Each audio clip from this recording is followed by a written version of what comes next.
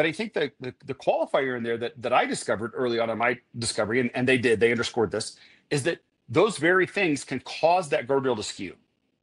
And pretty soon that's legal again. And not to call upon a tragedy, but if you're unfamiliar with it in the news, look up an instance where AI told a young person to kill themselves.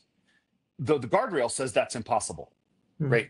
And what happened is what I'm pointing to here is that if the guardrail is part of your LLM structure, then it's part of the learning model. And that means that it can eventually, the vision of what the world is can skew for it.